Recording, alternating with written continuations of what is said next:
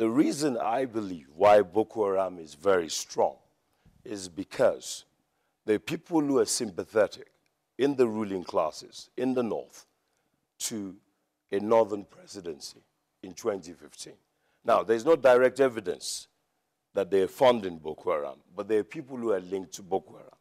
And the irony of it is that even though when they've said that these people are funding Boko Haram, or they found people like Kabiru Sokoto in government house, we have not seen any trial. There's not been a single trial of any Boko Haram suspect who has been captured by the government. Now, that gives me a lot of concern, because if you get someone like Kabiru Sokoto, who was fingered in the Madala bombings in 2010, and you cannot bring him to trial. The guys who were fingered in the Abuja bombings, Nyanya, the one that happened on the same day that the Chibok girls disappeared, they have not been brought to trial. So there is a lot of conspiracy around the Boko Haram issue.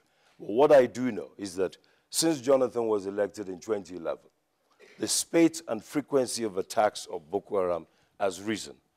And as we move to the elections, closer to the elections, the increase and the desperation and the use of female suicide bombers has increased. And I suspect that the reason why they took those girls from Chibok in wholesale fashion was to use them as suicide bombers. Because in Potiskum, they've used them. In Meduguri, they've used them. In Gombe, they've used them. All over the show, they're using suicide bombers. Young girls as young as 10. So the challenge for Nigeria right now is a triple challenge. Dwindling economy, falling oil prices, increase in interest rates, declining, devalued Naira by at least 8%. We have a government that has brought this 2015 budget makes no sense, because CapEx has gone down and recurrent expenditure is about 91%. So there really is no room for growth when you're not going to invest in infrastructure.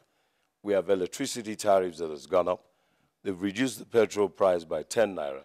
But all that has done is to create hoarding, shortages, and queues on the road. And so until this budget is reworked and rejigged, and until, in fact, the government says we're going to capture, we're going to crush Boko Haram. They've been saying that for years. Well, all they do is that they just make Boko Haram even tougher. Because Boko Haram is not a Nigerian franchise anymore. It's an international, multinational franchise. As you can see, they're on different theaters. They're fighting in Niger, they're fighting in Cameroon, they're fighting in Chad, they're fighting in Nigeria. Yesterday, they killed about 94 people in Damboa. So these guys have become very sophisticated. And the reason why it's difficult for the government to defeat them is because they have spies in government. Even the president has said that Boko Haram exists within his own government.